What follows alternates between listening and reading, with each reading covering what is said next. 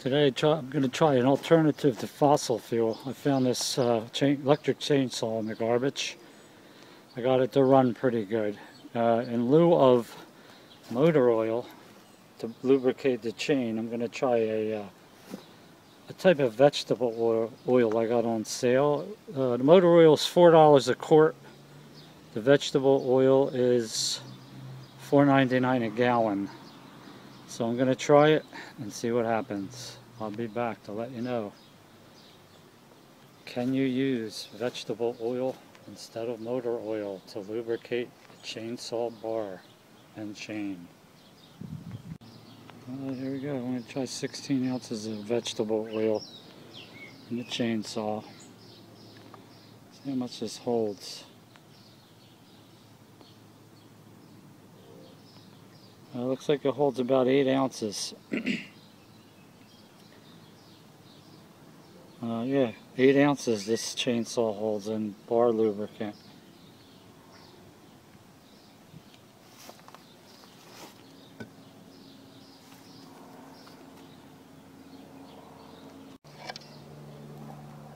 Pour some of the excess on the bar itself.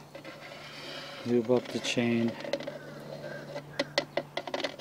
Or use it. Alright, here we go. We're going to give it a shot. See what happens.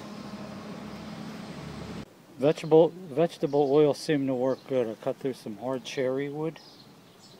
Everything looks fine. I'm going to continue to use vegetable oil, save some money when I use my electric chainsaw.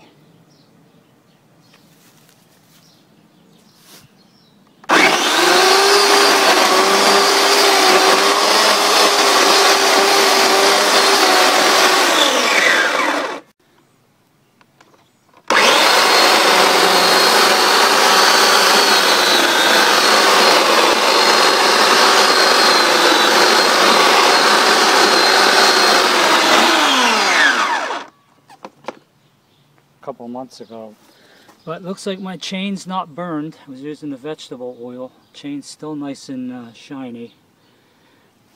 This was the pile I cut. This is the pile from my wood stove. Took me about 20 minutes. This is the sawdust. They recommend that it be like a sort of 1/4 inch to tell whether your chain is sharp.